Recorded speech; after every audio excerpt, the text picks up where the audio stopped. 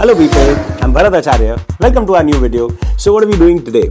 Today we're going to continue doing 8086 assembly programming. The same thing that we started last lecture on the simulator. We're going to go a few steps ahead, do a far more complex program today.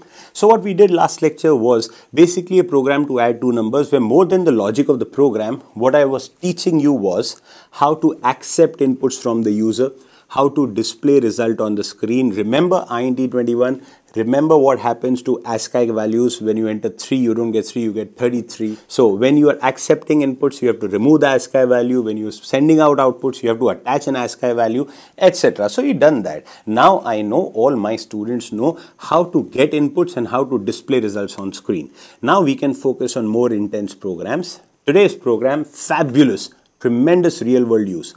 We are doing a program to add a series of numbers. I'm sure every college in their practicals has this question. In their practical set of programs that they do, write a program to add a series of numbers, display the result and things like that. The reason why you have this program is because it has tremendous practical use. Come on, add a series of numbers. You don't want me to give you the examples. You can figure them out yourself. Simplest, your report card, so-and-so subject marks, subject marks, subject marks, subject marks. At the end, grand total out of percentage, average, whatever you may call it. So, that's one application. Cricket match score. Batsman score, batsman score, batsman runs. Then the net runs of the team, which is a series, an addition of a series of numbers. Your holiday budget.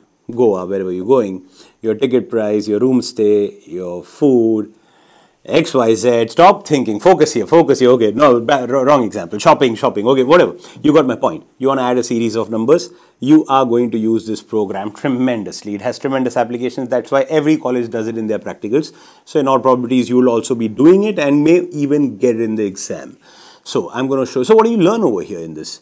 Not only how to accept not one input, but a set of inputs, even store them. Now, when you get one number from the user, you store it in a variable. When you get a series of numbers from the user, you're not going to make different variables, you're going to make an array. So this program is going to teach you how to work with arrays in assembly programming, real world arrays taken from the user. Anyway, so you'll take all the numbers, store them in your array, then run a loop where you'll add all the numbers from your array, get your grand total, finally display the result. The first time we do this program, we'll do it for hexadecimal numbers. That's the numbers that you're going to do it with in your college. Then with a small tweak, not really small, but a small tweak, which will take about 5-6 minutes to explain, I will show you how to modify this program to add a series of decimal numbers. Because in real world, whether it's a cricket match score, whether it's your, like I said, your holiday budget or your marks, they are all decimal numbers. You know the difference, right? If you run this program for hexadecimal addition, if you're adding 50 plus 50, it will give you A0. But if you run the same program for decimal addition, you add 50 plus 50, it will give you 100, that is 100, which is what it should give you if you want this program to work for the real world. So I'm going to show you how to do it for hexadecimal numbers first, then I'll show you how to do the modification for decimal numbers. Yeah, I know you're bursting to say we'll be using DA instruction. Of course we'll be using, but it's not so simple as just put DA after the addition, it'll work. No, if things had to work by themselves like that, why would they need programmers? Why would we be in so much demand? Anyway, so that's the program that we're going to do today. The whole program is there on my website. Of course, this is an introduction. Come on my website www.bharatacharyaeducation.com. Register yourself as a user. Take the course of 8086. This program along with many other videos, the whole theory of 8086, architecture, instruction set, addressing modes, programs on paper which you use in the real, college exam where you're writing a theory exam and you're writing a program on paper, then you don't need user inputs and user outputs. Then you just read the core program. So I've done lots of videos on those. All the theory of 8086, interrupt structure, minimum mode, maximum mode. Please tell me you know all those things. If you don't, you have to take the course. Peripheral chips, 8259, 8255, 8254, 8237, they're all their architectures, their programming, their control words, their designing, circuits, etc. Then finally, memory designing, where you put RAM, ROM, so-and-so amount of RAM, so-and-so amount of ROM, you make the memory map, you do designing. Those are the best things to learn in MUPI. Anyway, so you have that whole course of 8086. In that same course, I've added these videos also. I will be making more videos on programming because I believe programming is fun. I believe engineers should know how to code.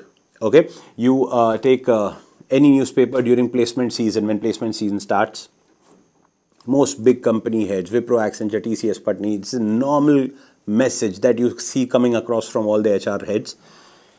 70% engineers in India are unemployable.